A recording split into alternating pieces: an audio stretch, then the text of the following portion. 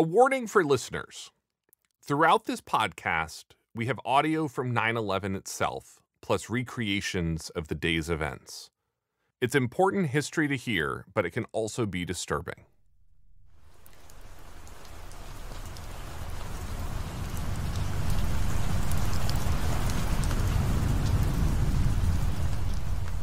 A major storm front swept across the East Coast on the evening of Monday, September 10th, 2001.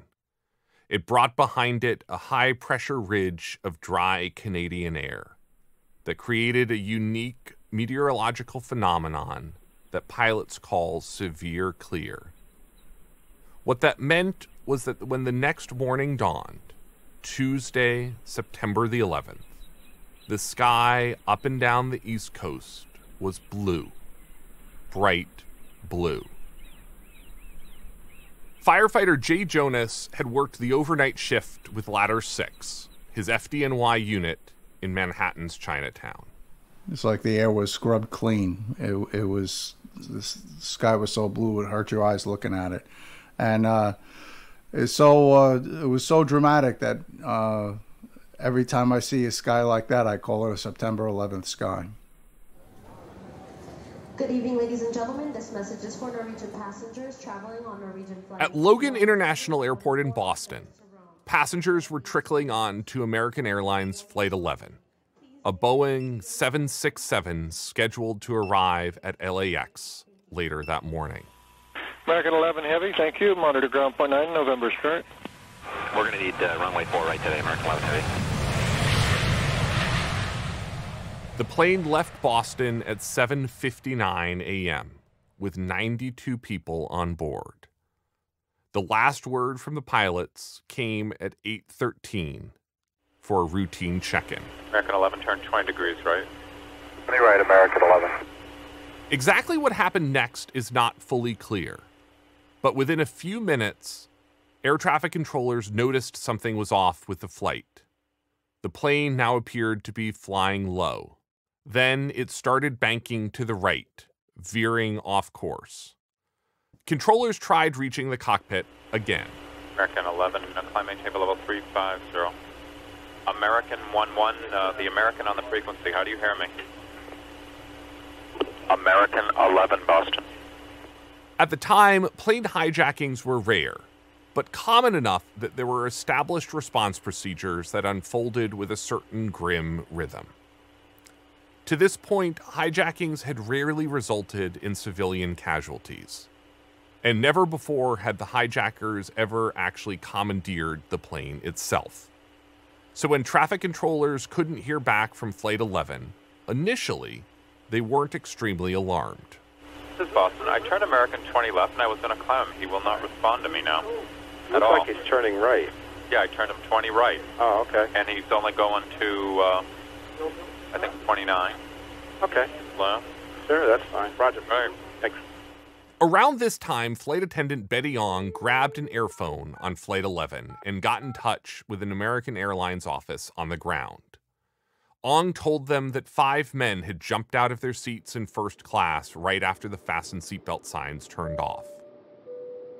They had stabbed 3 people, apparently with box cutters, on their way to seize the cockpit.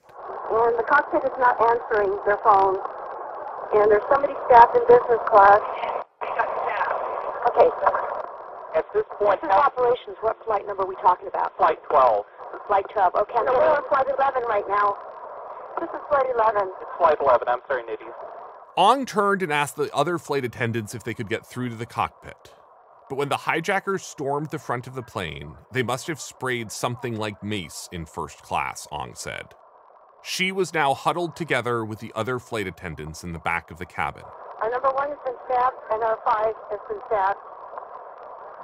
Can anybody get up to the cockpit? Can anybody get up to the cockpit? We can't even get into the cockpit. We don't know who's up there. Moments later, around 8:24, air traffic controllers finally heard back from Flight 11. Is that American 11 trying to call? Study. We have some planes. Just stay quiet and you'll be okay. We're turning to the airport. And who's trying to call me here? Nobody move. Everything will be okay.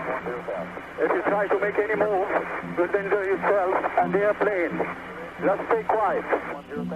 With no idea of what was going on, they started asking other pilots in the airspace if they could see Flight 11. Roger, you have traffic. Look at your 12 to 1 o'clock at about 10 miles southbound. See if you can see an American 767 out there, please. They were looking negative contact, guys. 175. Those in a nearby plane, United Airlines Flight 175, were also headed to Los Angeles, just minutes behind Flight 11. Remember this plane, United Airlines Flight 175. You'll hear more about it later. The pilots checked in with ground control. We heard a suspicious transmission on our departure out of Boston with someone keyed the mic and said, everyone stay in your seats. Oh, okay. I'll pass it along over here. At 8:43, air traffic controllers finally pieced it together. They were witnessing a hijacked airplane headed for Manhattan. I have a situation with American 11, a possible hijack. American 11? Yes, sir. Departed Boston, went to LAX. Right now he's south of Albany. I'd like to scramble some fighters to go tail him.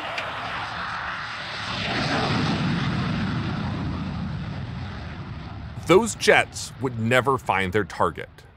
Just minutes later, at 8:46, American Airlines Flight 11 ripped through the clear blue sky over Manhattan.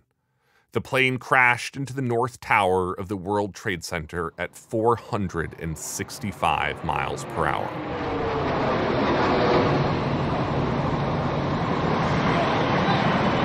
Holy shit!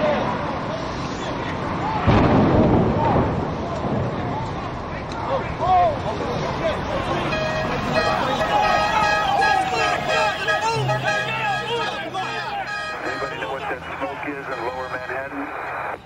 I'm sorry, say again? A lot of smoke in Lower Manhattan. A lot of smoke in Lower Manhattan? Coming out of the top of the World Trade Center building, a major fire. Yeah.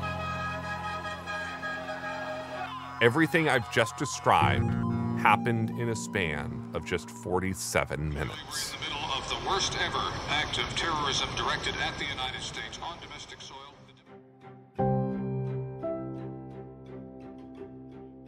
I'm Garrett Graff, a journalist and historian.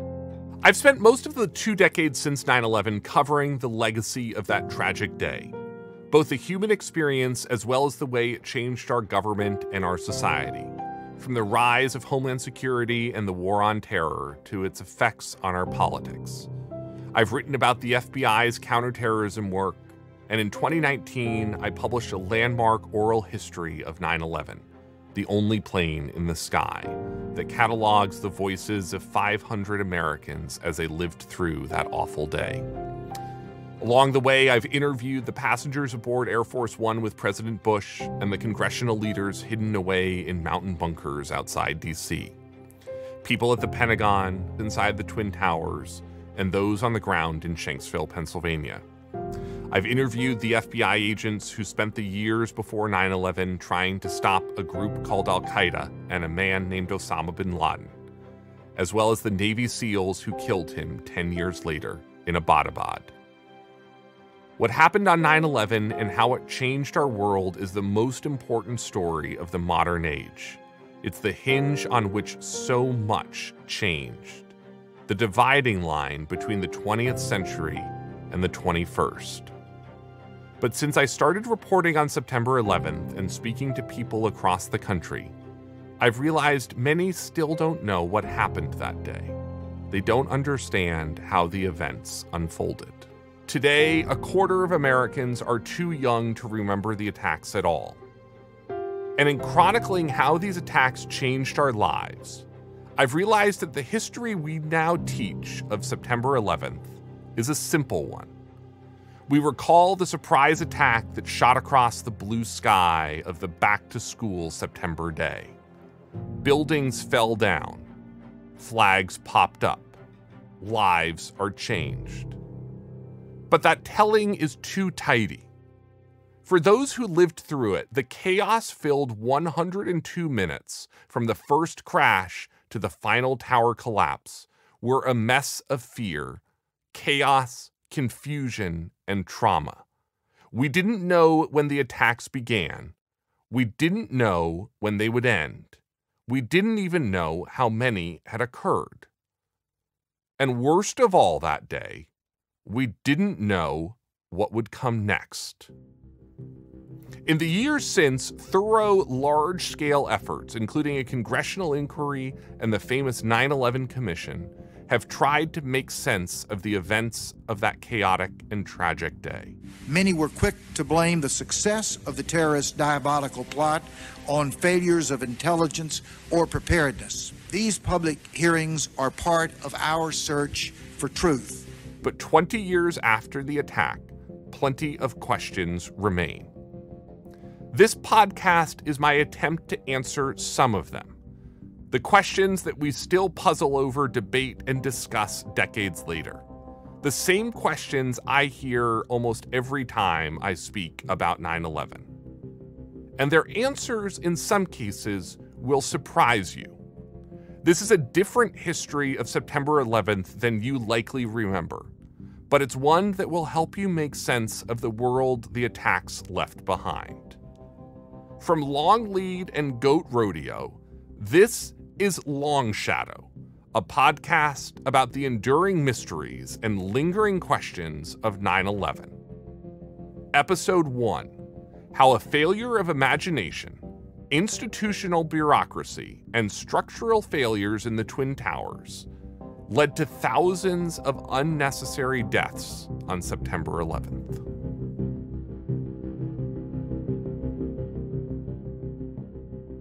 The World Trade Center, when it was built, was the most ambitious set of buildings in the world. No one imagined they could fall. The complex's owner, the Port Authority of New York and New Jersey, declared upon their creation, "We have a Gibraltar." So how did these iconic structures and architectural marvels fall so fast? Why couldn't more people have been rescued? And could some of those deaths have been avoided? For nearly 4 decades, the Twin Towers of World Trade Center 1 and 2 loomed over New York City. They defined the Manhattan skyline, 110 stories apiece, a quarter-mile high, each floor a giant acre of office space. The towers were the centerpiece of what was in total a 16-acre site, made up of 7 buildings above ground, including a Marriott hotel nestled between the towers at their base. There was also an underground shopping mall and train station that served tens of thousands of commuters every morning. Some 50,000 people worked in the buildings, and another 70,000 visitors passed through each day, shopping or taking in the stunning views from the top of each tower. Controversial when they were built, the Twin Towers became the biggest buildings in the world in the 1970s. Eventually, they came to be beloved by New Yorkers and instantly recognized around the world. As James Glanz and Eric Lipton wrote in their 2003 biography of the buildings, the World Trade Center towers were the biggest and brashest icons that New York ever produced. All of that changed the morning of Tuesday, September 11th, 2001. After the first plane hit the North Tower, FDNY 10 House, the firehouse near the base of the buildings, sounded an alarm meaning massive casualties. Within minutes, the fire department would transmit a 3rd, 4th, and 5th alarm. The Port Authority, the NYPD, and the FDNY summoned thousands of first responders to the World Trade Center.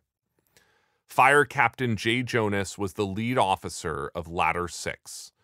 He was in his firehouse in nearby Chinatown that morning, where he could see a plume of black smoke cutting through the blue sky over Lower Manhattan. His truck loaded up and drove towards the World Trade Center.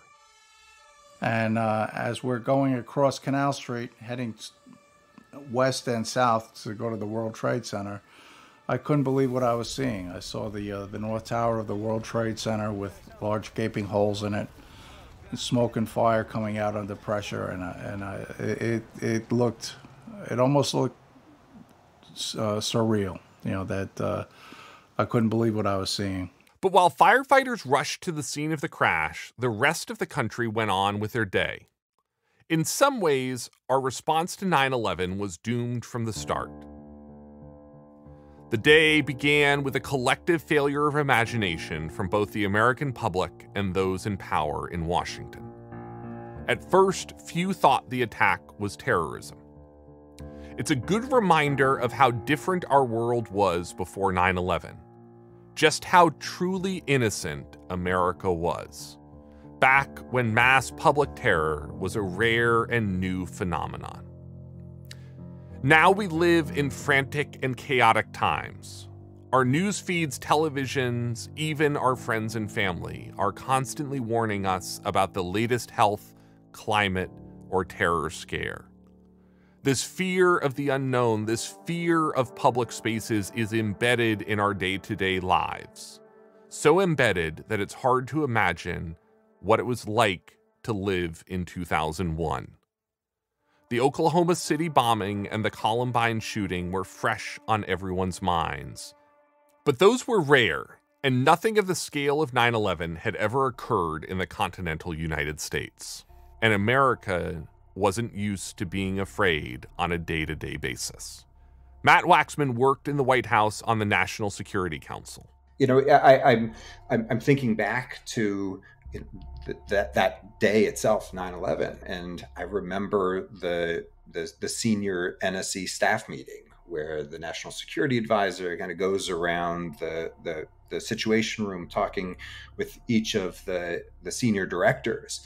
And the kinds of things that were on our plate that day were a crisis brewing in Macedonia involving NATO. There was indications of a possible crisis brewing in Burundi. We were not thinking about direct attacks on the United States. After the first plane hit, millions of people in New York City looked up at the sky, and millions more across the country turned on their TV sets or found the scenes playing across their morning shows.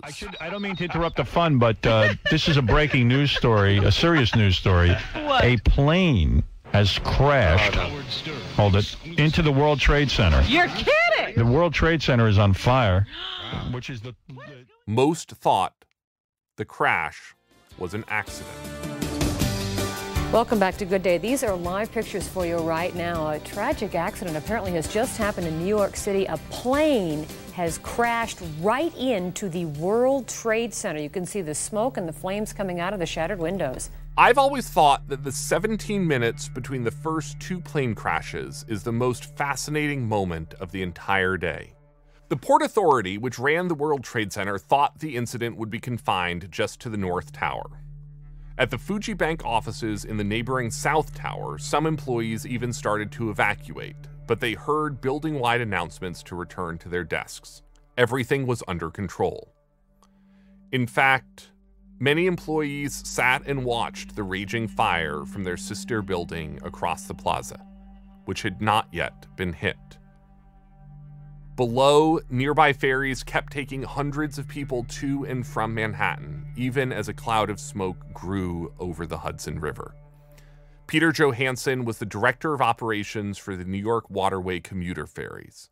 He pulled into the Wall Street port at the tip of Manhattan under the shadow of that first tower ablaze. We continued on. We were taking the passengers to Pier 11 for most of the Wall Street jobs. There was 100 people on board, and every one of them got off and went to work. The occupants of the North Tower remained largely clueless. The internet was in its infancy. There was no social media. Many felt an explosion of some sort, but didn't realize a plane had hit their building. Or, if they did, they assumed, like much of the rest of the country at home, that it was a small one. On the upper floors, some people headed for the roof. They expected that they could be evacuated there. But the Port Authority had, without telling building occupants, changed its policies and locked the roof doors. Other employees above the crash in the North Tower called emergency responders, who told them to wait in their offices for evacuation. Fire Department 408, where's the fire? Yeah, hi. I'm on the 106th floor of the World Trade Center. We just had an explosion up here. What building are you in, sir? 1 or 2? One World Trade. Yeah, there's smoke, and we had about 100 people up here. Sit tight. Do not leave, okay? There's a fire or an explosion or something in the building. Just sit tight. All right, just sit tight. We're on the way. All right, please hurry.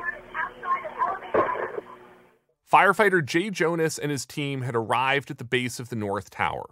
They were walking over broken glass and metal as they entered the lobby. You could see that there was large pieces of some sort of masonry decoration on the walls of the lobby, and they were knocked off the walls.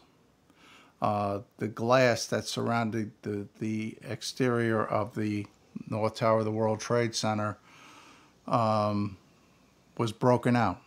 And the reason why that happened was that when the plane hit, the building flexed, and the entire building flexed, but those things that were attached to ground couldn't flex, and they broke.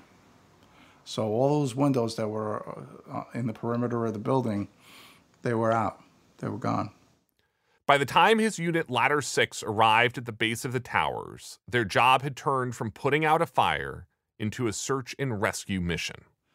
You know, there's an old saying, a building on fire is a building that's under demolition.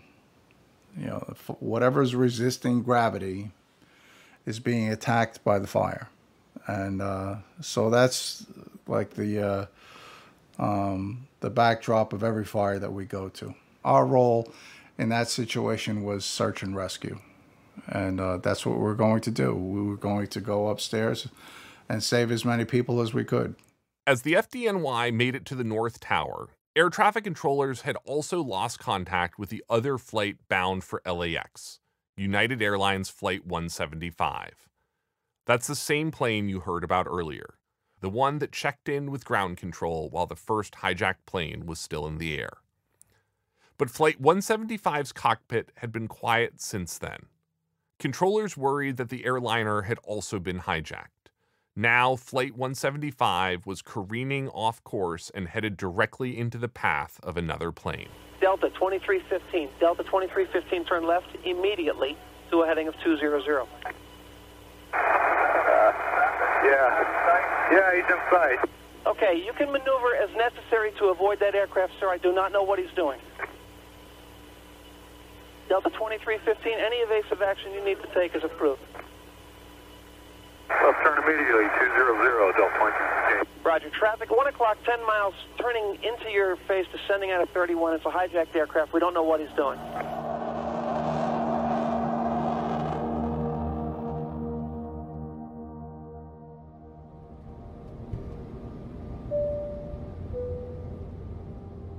Sitting in his seat on Flight 175, passenger Brian David Sweeney tried to call his wife at 9 a.m.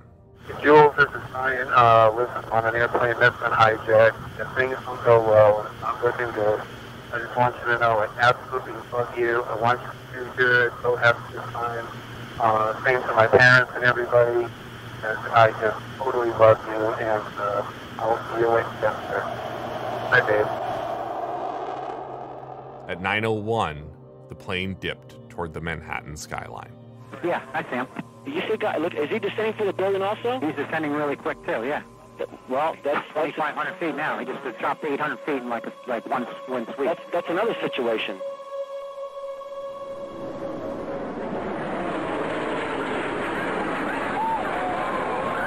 Another one just hit the building. Wow. Wow, another one hit it hard. Another one just hit the World Trade. The whole building just came apart. Holy smokes. Captain Jay Jonas and the rest of Ladder 6 were waiting for orders in the lobby of the nearby North Tower. All of a sudden, I saw a large black shadow on the ground, and we saw pieces of flaming debris falling down outside our building. I didn't know what that was, and until a man came running in from the outside and said a second plane has just hit the South Tower. And the lobby turned very silent. And one of the firemen from Rescue 1 looked up and said, we may not live through today. And we stopped and we acknowledged his statement. And we said, you know what, you're right. We may not. And we stopped and we took the time to shake each other's hands and wish each other good luck. It's good knowing you. It's great to see you. Hope I see you later. And of all those guys I was surrounded by when the second plane hit the South Tower, I'm the only one that survived. They all died. Jay's plan was to climb the building 10 floors at a time. They would send survivors down while they made their way to the fire on the 90th floor. But a new reality set in when the second plane hit. Jay and the millions of people watching the attacks all had the same sudden realization. This was an act of terror. This was an act of war. But you just can't conceive of that kind of evil, But once the second plane hit the South Tower, now we knew we were under attack. We were at war with somebody. We didn't know who we were at war with. And I went over to where my guys were. They were standing about 30 feet away. I says, all right, guys, here's the deal. It's a raw deal, but this is what we have to do. And so we have to go upstairs in this building for search and rescue. And we can't use the elevators because they've been exposed to fire already. And the last thing I told them was they're trying to kill us, boys. Let's go. To their credit, they all said, all right, Cap, we're with you. And off we went to the B stairway of the North Tower. Even as it became clear that a terror attack was underway, few watching the towers burn expected them to collapse. That was because until then, no skyscraper in the world had ever collapsed after a fire. That simple fact is worth repeating. Before September 11th, no skyscraper in history had ever collapsed due to fire. But planes had hit buildings before. In 1945, a U.S. military B-25 bomber had even slammed into the Empire State Building after the pilot got lost in the fog during a routine mission. The plane crashed into the 78th and 79th stories at a speed of about 200 miles an hour. It smashed through 7 walls. Blazing petrol set 11 stories of the building on fire. No one knew what had happened. The wildest rumors spread through New York. But firemen were on the job, and in very quick time, they had the fires out. In fact, the resulting blaze, the highest one in the world up until that moment, looked eerily similar to the Twin Towers decades later. On 9/11, as firefighters climbed the stairs, FDNY leadership marshaled in the lobby of the World Trade Center's North Tower. They assumed they could rescue the people trapped above the plane crashes, and that the fire would eventually burn itself out by destroying the tops of each building.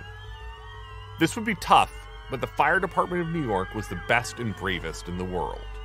So that Tuesday morning, they prepared for an hours-long rescue operation, followed by what they thought would be a days-long firefighting marathon.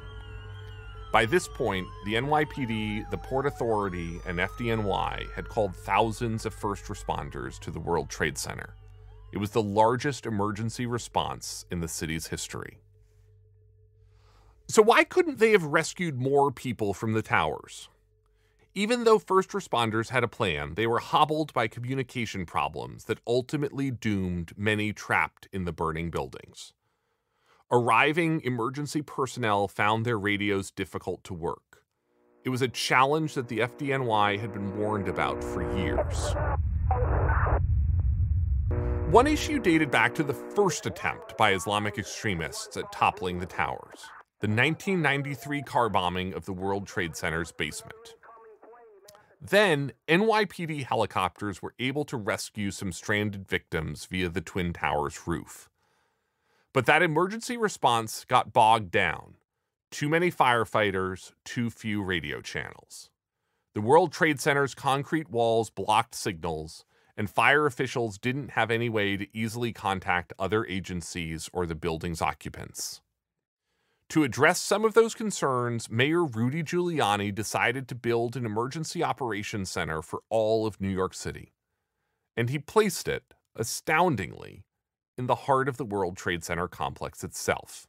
That meant that when the planes flew into the towers on 9/11, the city's emergency command hub, which was meant for exactly this situation, was rendered useless instantaneously. The rescuers struggled to coordinate their response. Everyone that day, from firefighters and police officers to air traffic controllers, were all inundated with calls from victims, witnesses, and each other. Across the city, across the country, they repeated parts of scattered or false information on the attacks over different channels, again and again. Firefighter Jay Jonas. You know, the radios functioned as they were designed to function. They were designed for a limited range. They're designed so that, you know, if you have a fire on one block and you have another fire 3 blocks away, that they wouldn't interfere with each other. To overcome that at the World Trade Center, they had a repeater system set up. But when the plane struck the North Tower, it took out the repeater system. It took out the standpipe system. It took out, all the infrastructure that's in that building to help us fight the fire. You're very dependent upon building systems in high-rise building fires to fight the fire. And that plane strike took those systems out.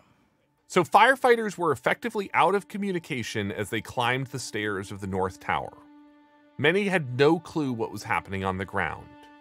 No one had any idea just how close the towers were to falling. Unlike the 1993 attack, the NYPD helicopters that circled the World Trade Center on 9/11 quickly realized they couldn't evacuate those trapped inside anyway. Both towers were too engulfed in raging fire, with smoke and heat rising from the burning jet fuel. But the NYPD helicopter pilots did manage to get a warning to their colleagues on the ground. They told them that the top of the towers were glowing red and looked like they were on the verge of collapse. Unfortunately, that message didn't also go out over FDNY frequencies, which would have given firefighters a few precious extra minutes to evacuate. Here's FDNY Fire Chief Joseph Pfeiffer speaking after the attacks. We didn't have a lot of information coming in. We didn't receive any reports on what was seen from the helicopters. What you saw on TV, we didn't have that information. The 9/11 Commission later found that, quote, the FDNY and NYPD each considered itself operationally autonomous. As of September 11th, they were not prepared to comprehensively coordinate their efforts in responding to a major incident. But despite all of those challenges, the city's response could have been successful. Just a week before the attacks at a conference in Germany, lead architect Leslie Robertson boasted about the Twin Towers. He boasted they could withstand a strike from a Boeing 707, a smaller plane than any of those hijacked on 9/11. Here he is speaking to PBS years after the towers fell. It has in it a steel frame. But that steel frame was designed to carry all of the loads that the designers thought would be on the building. They were wrong by a significant margin in terms of the magnitude of the loads. And so even though the steel frame was in fact not adequate to carry the loads that would in fact go in the building, the system, which consisted of the steel frame and all of the masonry in the building, was quite strong enough to do the job. But if that's the case, then why did the towers fall? And how did they collapse? The fact is, despite their reputation, the towers were not physically prepared for an attack like September 11th.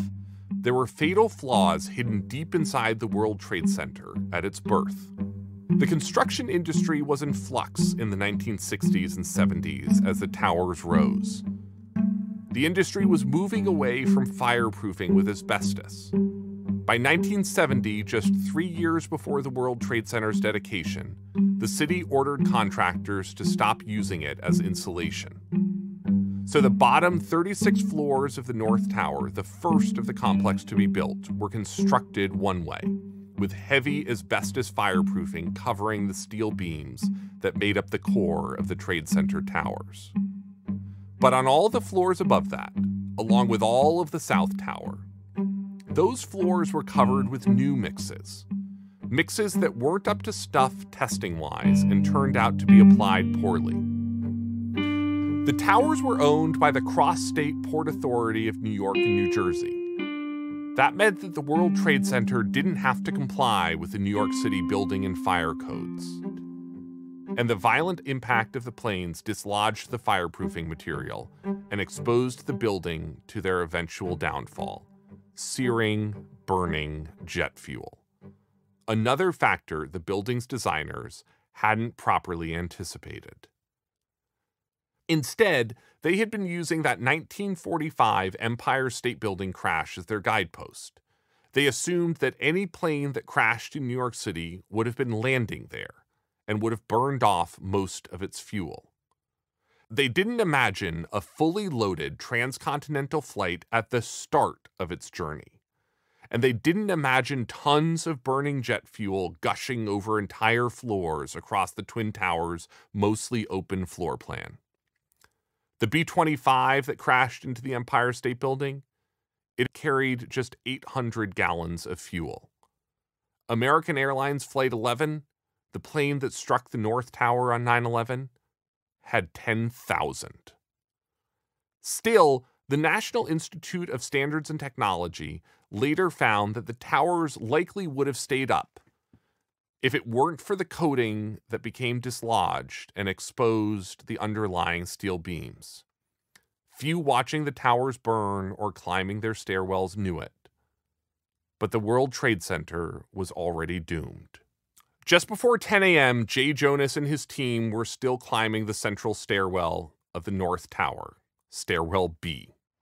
We felt and experienced something that nobody ever felt or experienced before. We heard a loud noise outside, and our building started to sway violently, so much so it was hard to keep your feet. In my research for my book on 9/11, The Only Plane in the Sky, one thing that stuck out to me was how witnesses and survivors described that sound of the Twin Towers falling. We've seen skyscrapers fall in movies and TV shows, and we're desensitized to the destruction through the spectacle we make of it. But those who heard the towers fall on September 11th struggled to find words and metaphors to describe a sound no human had ever heard before. Here's some of what they said. Deafening, like an incoming missile, an avalanche, like 30,000 jets taking off. It's a sound that grainy videos of the day and even this podcast can't do justice. At 9:59 a.m., the South Tower collapsed. This is as close as we can get to the base of the World Trade Center. You can see the firemen assembled here, the police officers, FBI agents, and you can see the two towers. A huge explosion now raining debris on all of us. We better get out of the way!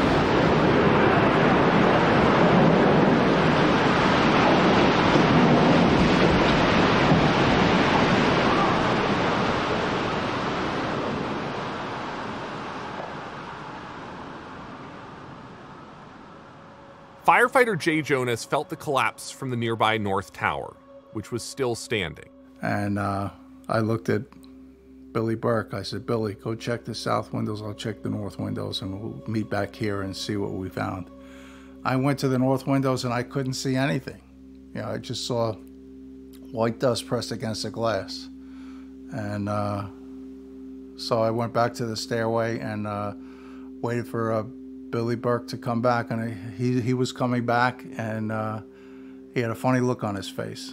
And I asked him, is that what I thought it was, thinking that a piece of our building may have just fallen off? And he just looked at me and he said, the South Tower's just collapsed. Knowing what that meant, that thousands of people were probably just killed right next door to us.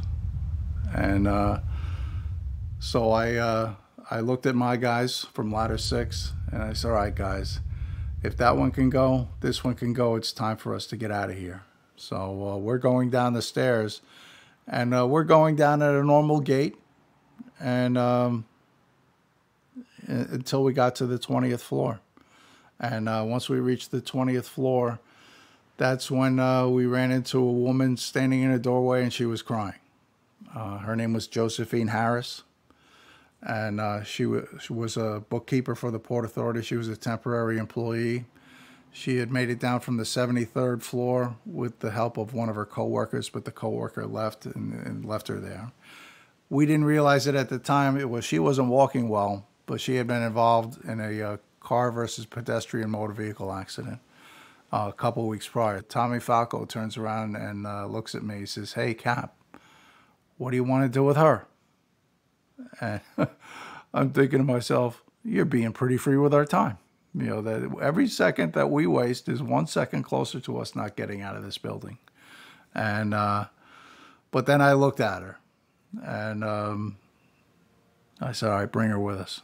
You know, she was helpless. And I told Billy Butler, it was another one of my guys, is Billy, take your mask off, give your tools to the other guys, and put her arm around your shoulders, and we'll continue down the stairs. But we got to stay together, which is what we did. Jay and his team slowly escorted her down the North Tower stairwell B, one step at a time. They would sometimes have to stop and move to the side to let the long jam of people behind them get through. Again, the clock is ticking in my mind. You know, it was the spooky music in the background with that, you know, like the monster was about to poke his head out, and you know, we were just trying to beat the monster. Jonas started to calm down as he and the rest reached the 4th floor. He knew they were close to getting out. He thought this tragedy was, for him, almost over. But then Josephine fell, and now she said she couldn't walk anymore. She told the firefighters to leave her behind. Jay wasn't taking that for an answer, and he started desperately searching for a chair or surface to carry her the last few flights of stairs. I got about 3 or 4 feet away from the stairway door, and it starts. The collapse of the North Tower with us still inside.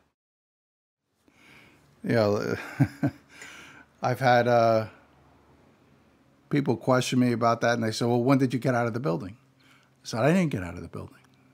And that information goes over their heads. I said, no, when did you get out of the building? He says, I never got out of the building. He says, you know, there was a building when I was in it, it collapsed. So like we never did make it out of the building. And which is something that people have a hard time wrapping their heads around. Less than 30 minutes after the South Tower fell, at 10:28 a.m., the North Tower of the World Trade Center also collapsed. Oh my God, there it goes!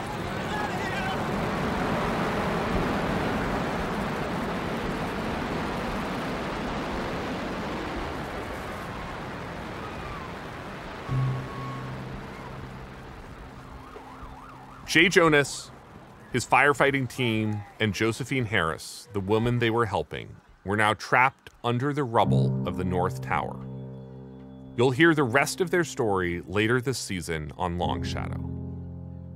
That day, after the collapse, Manhattan was swallowed in a thick brown cloud of debris. By the time that dust cleared, some 400 first responders from dozens of city, state, and federal agencies, plus thousands of citizens who couldn't evacuate in time, were dead at the site we now call Ground Zero. For an attack that changed all of our lives, there's still a lot we don't know about 9/11.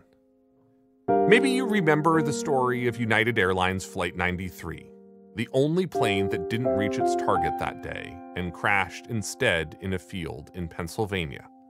But where was it headed? And what was the hijacker's intended target? I'm speculating, but clearly we know the plane that crashed outside Pittsburgh was headed for Washington. I think the Washington part of the attack was significantly interfered with. Long Shadow is a production from Goat Rodeo and Longlead. You can find it wherever you get your podcasts. Go ahead and rate the show and leave us a review. It helps spread the word.